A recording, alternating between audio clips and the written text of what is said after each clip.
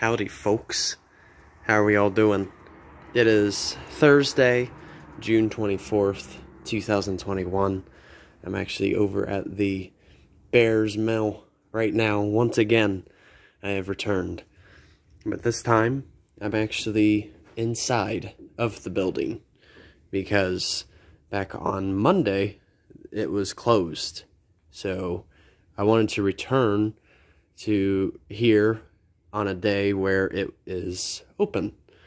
So actually, currently, you might be wondering, where am I? I'm actually on the 4th floor of the mill. And the 4th floor is technically where the process begins. So if this doorway is open, there is actually something called a windlass. And this windlass is that rope that you see here that is on basically a winch pulley at the top.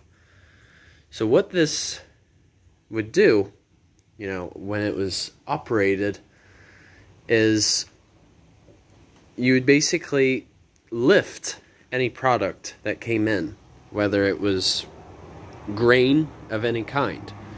So basically the person who was working here could not be afraid of heights.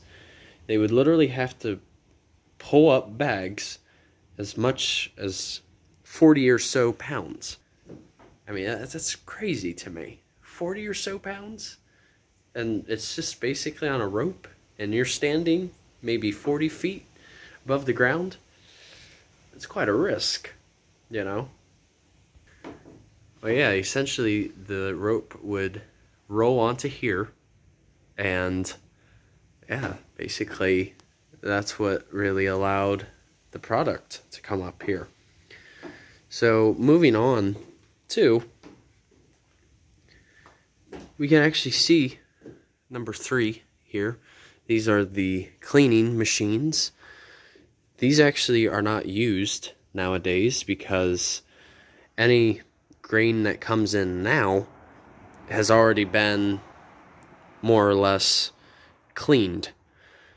So back in the day when they just received product coming right from a farm, these cleaning machines would basically remove any impurities, whether it be in the form of dust, other debris, you name it.